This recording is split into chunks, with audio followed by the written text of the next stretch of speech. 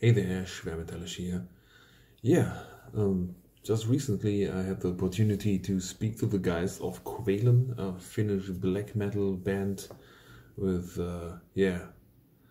singing about very nihilistic stuff, not the usual black metal themes, no Satan, no church burning. So that was a bit different. We had a lot of fun. The guys were very cool. And yeah, if you like black metal or you just like to listen to me stumbling through the English language, have fun, enjoy yourself, and most important of all, stay safe. This is Schwermetallisch. I'm talking to the guys of QWÄLEN, and that's Henri and Samuli. Hi, guys. Hi, how's it going? Hello. So, yeah, I've got a few questions on my notebook because I restructured myself a little bit in the last days. And you got an upcoming LP on the 19th in Yes. about 5 days. Yeah, pretty much. I think it's next Friday, if I remember correctly. This interview will go live on Friday too. Okay, yes. Okay. So yeah, I'm not the biggest hardcore black metal fan. I'm just getting into the more extreme stuff at the moment. And of course, I don't speak any Finnish. What are your subjects you sing about, you write about? Well, there's a lot of things. There's quite a lot of abandonment and mistrust, I would say. Our vocalist is he doesn't really open up from those subjects too much. Yeah. But I would say that the subjects are really personal for him. And well, there's a lot of abandonment, mistrust, being lost mentally, I would say, rather than physically, and just sort of a frustration towards life in general. I get that. The themes are like more of a dark mindset of things rather than the usual black metal themes that bands sing about, and it's like mental side more than Of course, that was the reason I asked. Yeah, it's pretty dark and sort of like really deep things from. But it's written, like, if you understand Finnish, it's written in a really straightforward way. Like, if you understand Finnish, then yeah. Not yet. Yeah. I got another interview with a Finnish band in the next days, so maybe I catch something. Okay. 1 or 2 words. Yeah, you gotta learn all the swear words first. Yeah. It's always the curse words you learn first in every language. Pretty much, yeah. So what is the equivalent to fuck or shit? Yeah, the equivalent of fuck is vittu in Finnish. Vittu? Yeah. Yeah. But the most powerful curse word we use is perkele. It's like it's an old word for the devil in Finnish. So that's kind of the okay. I have most used and read that. Yeah. Okay, vittu. Yeah, that's good. That's perfect. Yeah. Yes, I speak Finnish, darling. So okay, that was the first one. Yeah, of course, the reason why I asked was the classical subjects for black metal bands were the devil, Satanism, and stuff like that. And because you guys are Finnish and the vocals or the songs are in Finnish, the names of the songs are in Finnish, I thought maybe they're not singing about the devil. And yeah, I would say that there are a few moments or few lines in the vocals that mention mention Satan, but all in all, I think from the start with this group, and once like everyone that we have now were in the band or started being in the band, it was pretty clear that the usual topics would not be something that would be like the main point. Yeah, but there are a few remarks and a few lines that mention Satan, and it's always implicit, I would say, in everything there. Like most of the things there are, but yeah, it's not like in your face Satanism, or it's not maybe satanic in the usual way.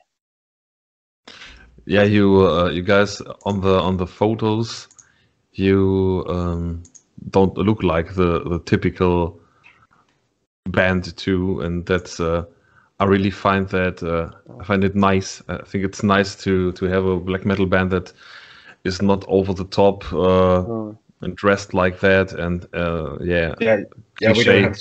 we don't have spikes and corpse paint, so it's a. Yeah. I reviewed the band yesterday, and the EPK, the press text, and the pictures that came with it were just like full frontal.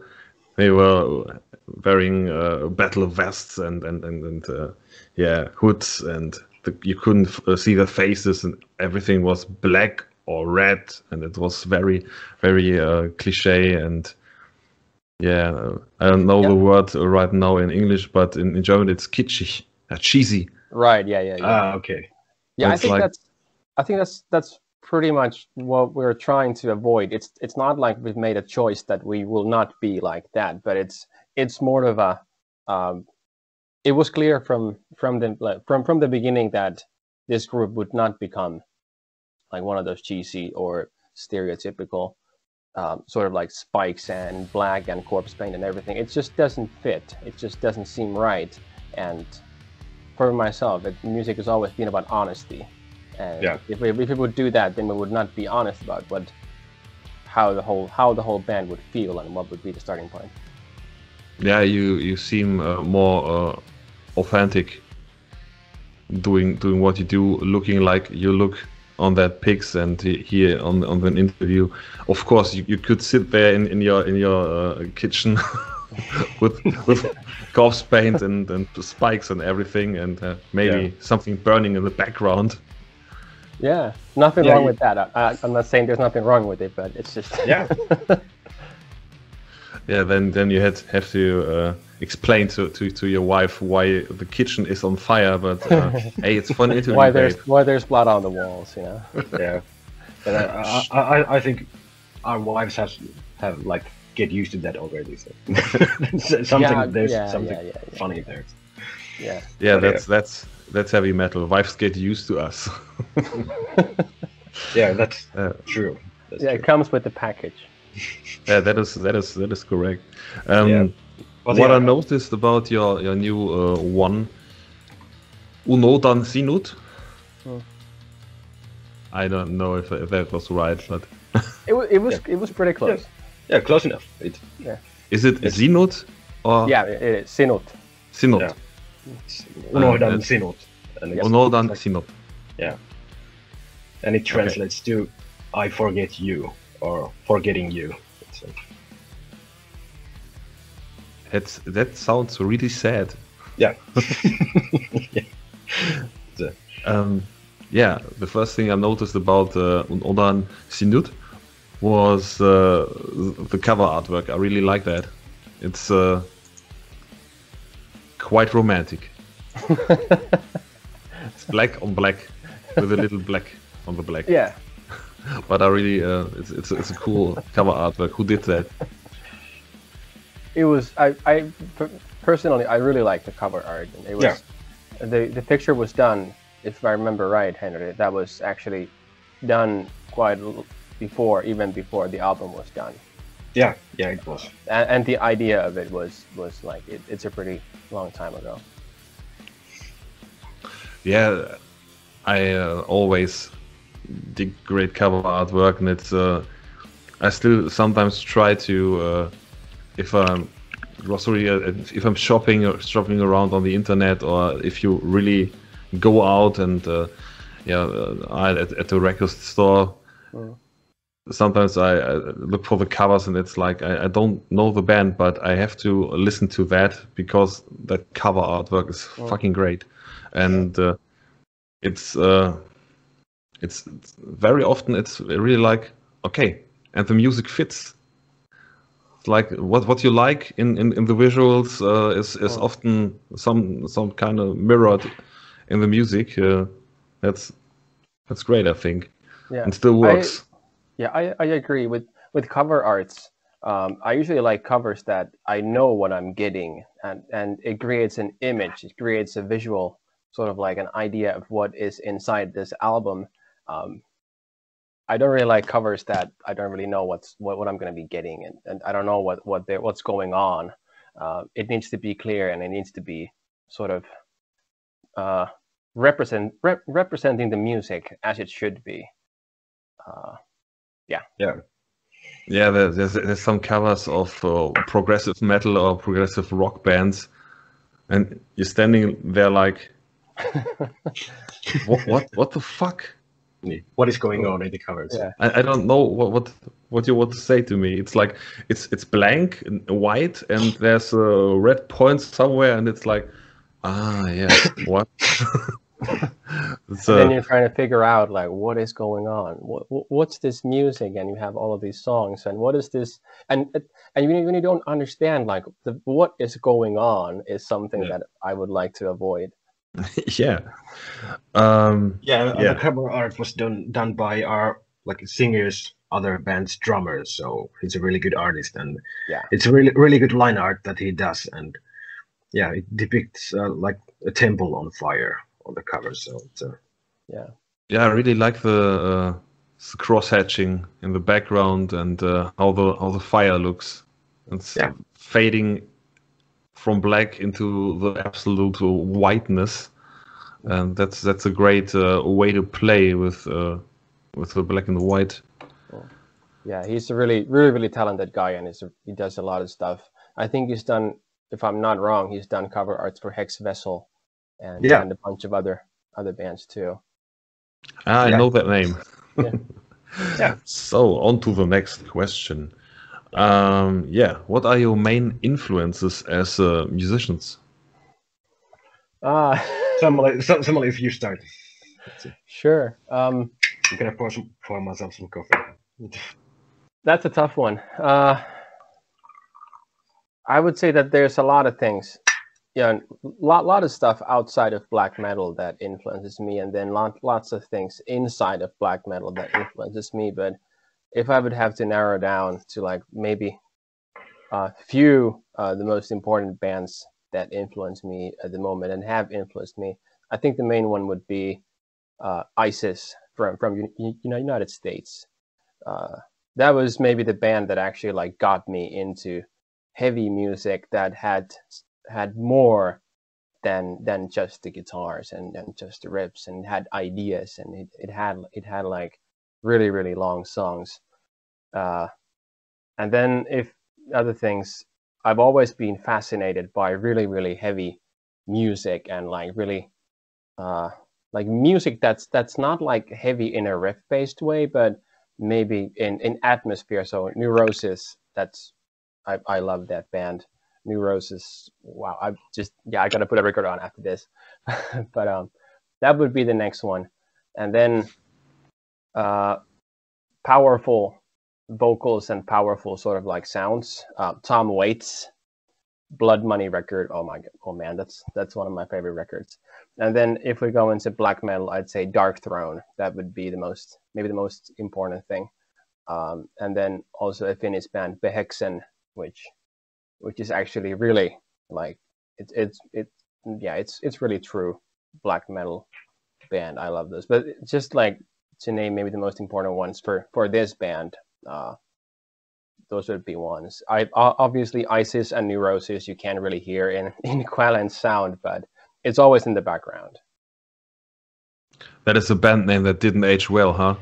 ISIS. I know. Yeah. They had to like once they actually stopped playing. They called it quits like years before before like the band name started being that good. So they had to rename their Facebook page ISIS the band. Yeah. For obvious reasons. Yeah, and the first question that comes to mind at that is there a Facebook page for the terrorist organization? ISIS, the terrorist organization. That'd Not be to good. be. That would be weird. Yeah, they get some strange copyright infringements. Like who? Who has our page? But I really think if you are a terrorist and you have your own copyright, you've made it. You're up with the big ones. Yeah. Yeah. Yeah. So Henry, what about you?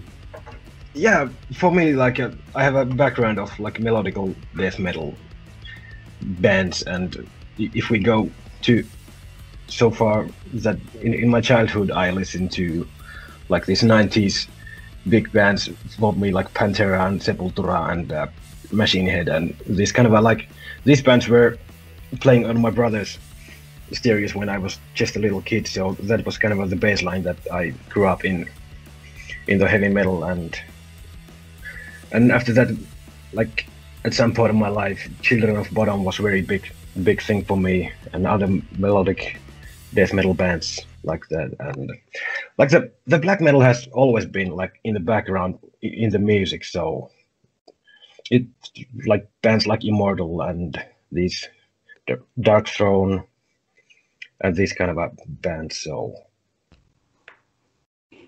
yeah, it's kind of it's not so black metal-ish, my backgrounds for the music and its influences, but like the black metal bands I like very much are these traditional Finnish black metal bands like Horna and these guys, so Okay. yeah, so it's and this kind of like it was this kind of a punk and new metal things that were in the 90s were a big thing too, like Biohazard, and I cannot name any bands right now, but yeah. New metal was the beginning of the end for me. Yeah. And the whole 90s felt like there was no metal at that time, because there was no internet, and I didn't have the money to read all the magazines and stuff like that. The charts in Germany, it was like there's just pop and dance floor and rap and all that stuff, and there were no heavy metal, no rock around. The only thing on TV that was metal or rock was Headbangers Ball. Yeah. But it always it was always at night. So I went to school in the 90s, and I couldn't watch Headbangers Ball, so my life was fucked. Yeah, we had, like, my brother recorded it on tape, the Headbangers Ball, so we watched it over and over again. And I think there was the first times like I saw an Immortal video there. It was Scream and Frostbitten Kingdoms, and it was like for a teenager, like, what the fuck is this? And this is like, sounds horrible, but it's great at some way. So it's kind of that. Yeah. There was this first black metal influences. So there was, but I think, yeah. I was wrong. There was one thing that was heavy metal in the 90s, and I was able to watch it. Beavis and Butthead. Ah, yeah. I've tried to watch all of those episodes that I've been able. Beavis and Butthead. That's yeah, so good. Yeah, it is. And Slayer became from the like MTV and Beavis and Butthead from there also. It's a. Yeah, I remember like I started thinking about it. The Henry said Headbangers Ball and recording those things on tape. I didn't really watch those things, and I didn't really get into like heavy music or metal music till I was much older. But like when I was in 6th grade, or was it on 5th grade, my friend had Sepultura and bunch of other like heavy bands on on Yeah. on cassettes, and we would listen to those, and I would not understand anything, and it was scary, but it was really like interesting at the same time.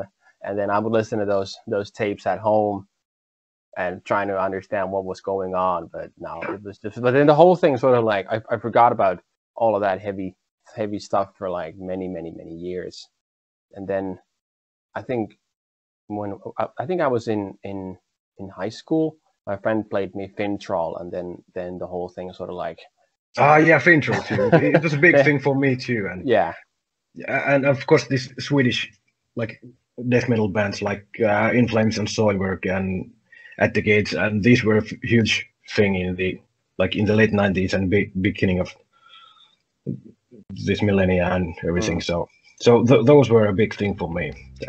I still like In Flames. And Soilwork. They're really good band. So In Flames has good records. They have good records. I never got into In Flames, to be honest. I think they really sound great, but I at that time I first checked them out, I really couldn't listen to the vocals. okay.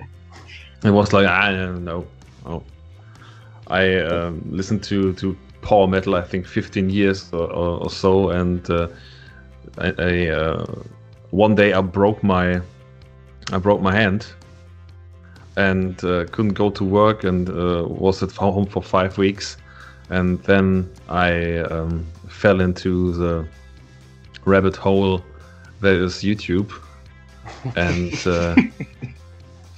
that was thrash metal, and I fell in love with thrash metal, and that was a way. So and now I'm exploring death and black. And black metal is the most difficult for me to get into. yeah, it is. So. Yeah, I agree with that. I actually had like a really big problem with black metal before I understood what was going on. But the record that actually opened everything up for me was Immortals at the Heart of Winter, because that record is filled with good riffs, and it has really good, like almost it has lots of thrash metal in there, but also like really good dose of like early heavy metal stuff and really fast stuff and fast drumming, and it was just that record opened up so many doors for me. And then I started actually going more into that, into the actual black metal and music that had more meaning than besides the actual songs and besides the riffs. And then yeah, I'm on the same path ever since. For me, it's the vocals. Okay. And with that death metal, it's the same. I always, or maybe at the start, at the beginning of getting into another genre, I need vocals that border on things I like. Right. To get into it. So if I'm like a death metal band, it's not like a death metal band like Bolts Roar or something like that.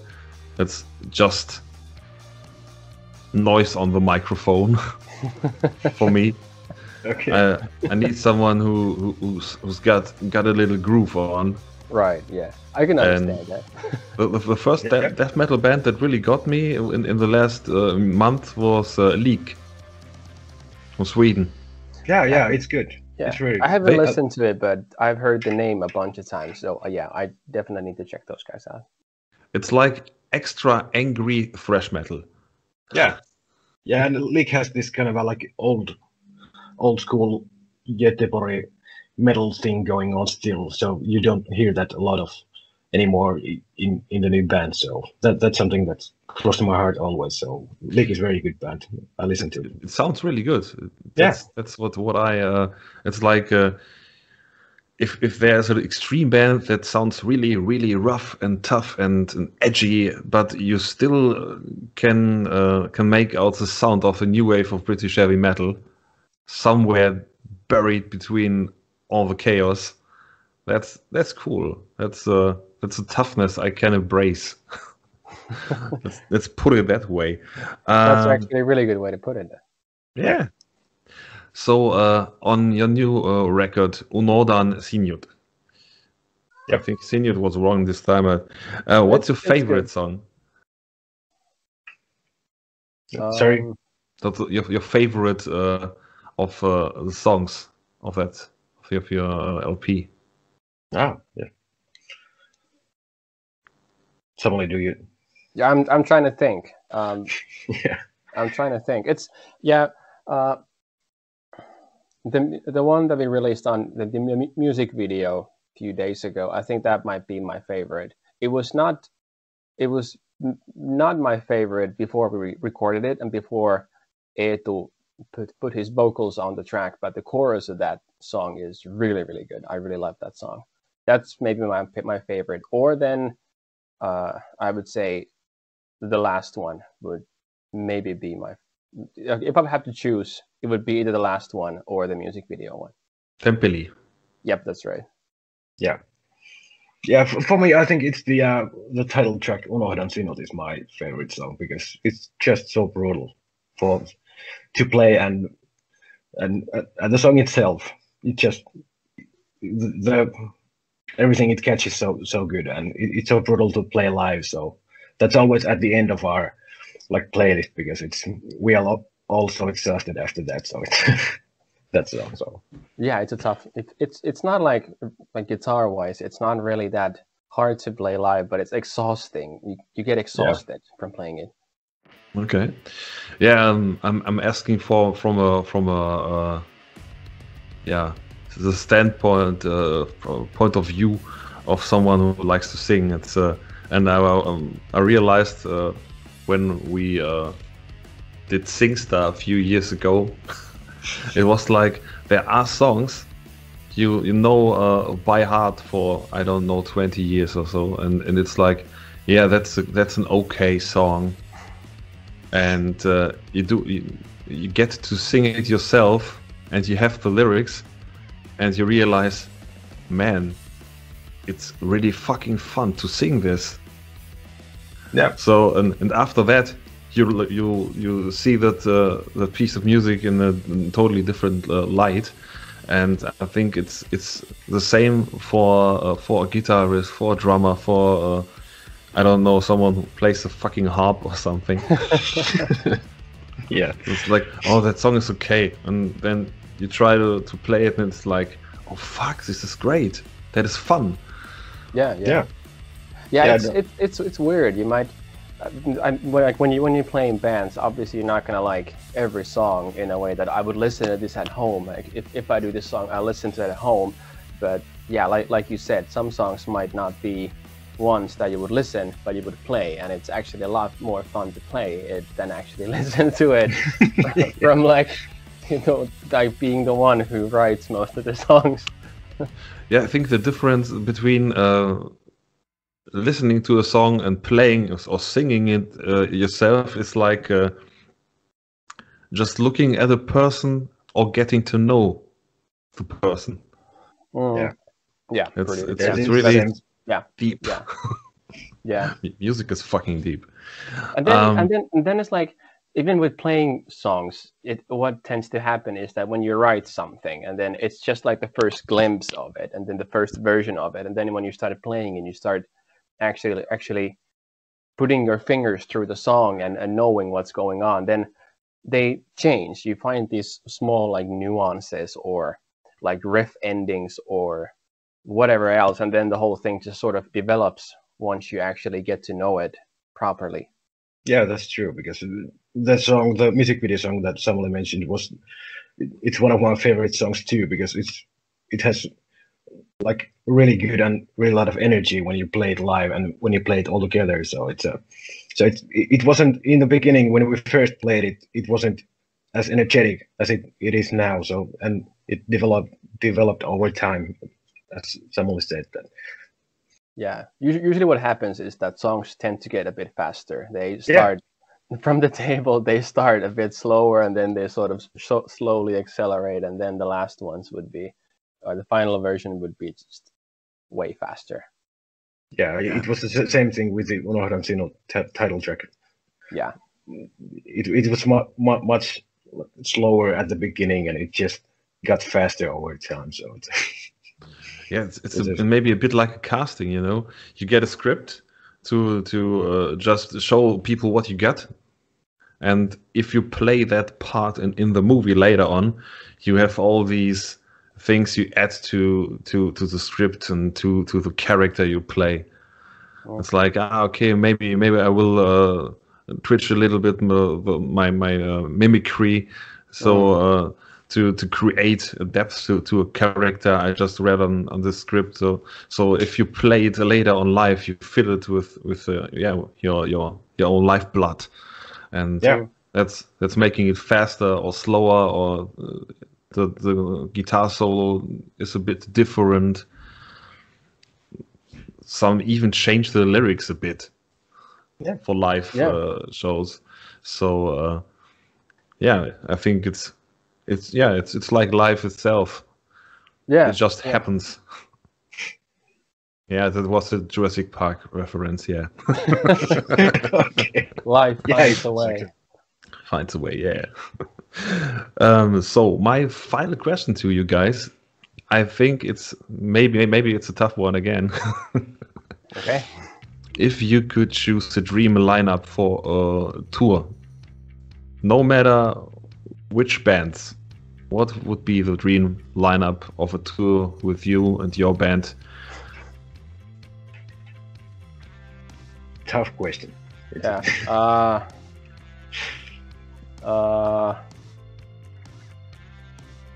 Let me think about that for a moment.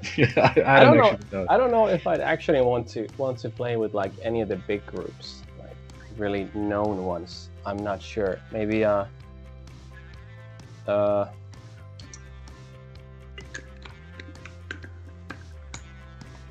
that's a really tough one. Yeah. I don't know. I would maybe start with I would just like to play with my good friends. I would just like to play with bands that are my friends. Just like, it's no matter like what bands they are or who they are, but as long as you know who you're playing with, and there's a connection with the bands you're playing with, that's always the best. Like, it's you gotta know. Yeah, you just gotta like know who you're playing with and have fun with it. Yeah, those people are reliable. That is the good thing. Yeah. Sorry. No.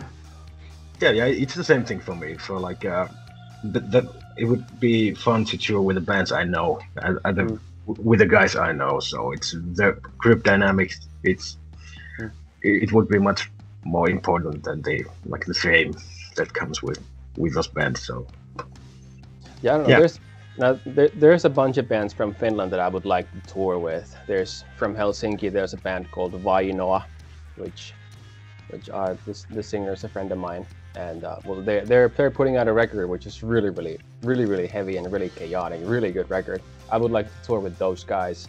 And then there's also a band from Helsinki which they play like death metal, black metal sort of hybrid called Loputon Suo.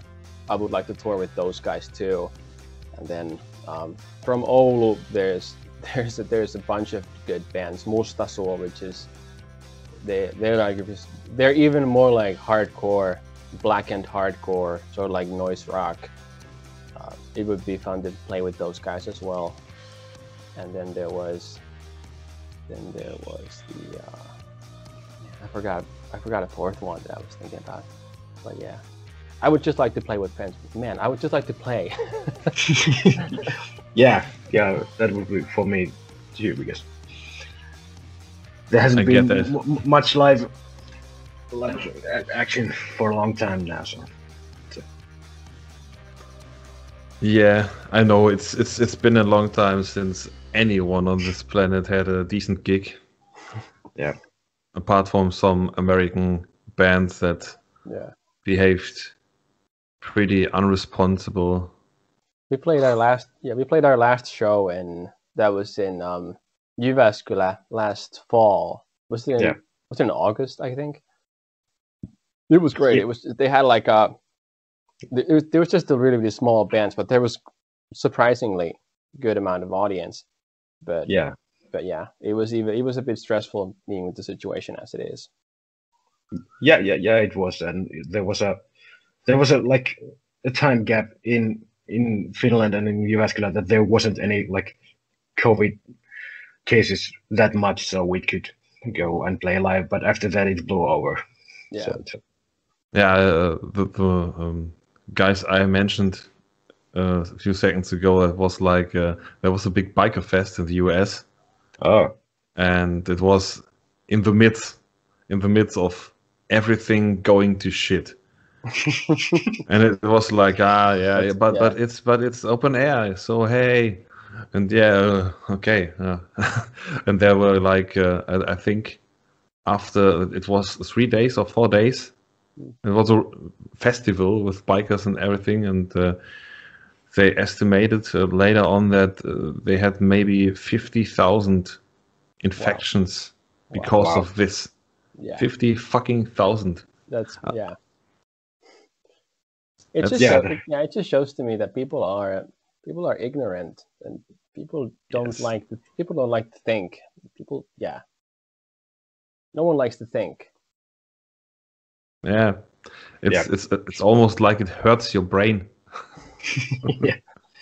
Yeah, someone said really good that it's kind of like if you had like zombie apocalypse going on and everyone was hiding in their homes, and at some point they just said, "Fuck it, I'm going to the beach. There's zombies, but I'm going there." So it's kind of like Yeah. it's a, We're at a point of civilizational error,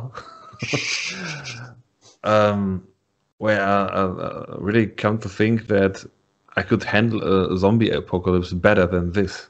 yeah, Because I think we would all be less stressed if you just could go on the street and beat some zombies to death. And it's like, so what? If you play a gig, yeah, okay, maybe you attract a horde, yeah, but you can set them on fire. So what the fuck? Where's the problem in that? That would make a really good music video, playing like a heavy metal show and just shooting up zombies, from the stage, and they would be like a massive horde. And I think there has been some music videos on that. I would imagine there would be. Yeah, do you know the Punisher TV show from Netflix? yeah, I love it. Yeah. Do you remember the first trailer? I don't remember that. I watched it a few years ago. I haven't actually watched the second season. Okay, you have to watch the first trailer of the first season of the Punisher right after our interview, because All right. thinking about this gives me goosebumps. Okay. They play one of Metallica in that trailer. There's not a single word spoken, I think, in the trailer. It's just visuals and the perfectly paced and timed Metallica track in the background. And even the guitar solo is paced up with a sequence of him just shooting a machine gun. And it's just like, it's so fucking great. Of course, I wanted to watch that show, but after watching that trailer, I was almost near tears. Yeah, it was like, oh my god. It's one of my favorite songs of one of my favorite bands of all times, and of course, the Punisher is one of my favorite characters. So it just Everything. it was fused very nicely. That was really, really fantastic. So okay, music video, shooting zombies. That is yeah. You need a budget for that, but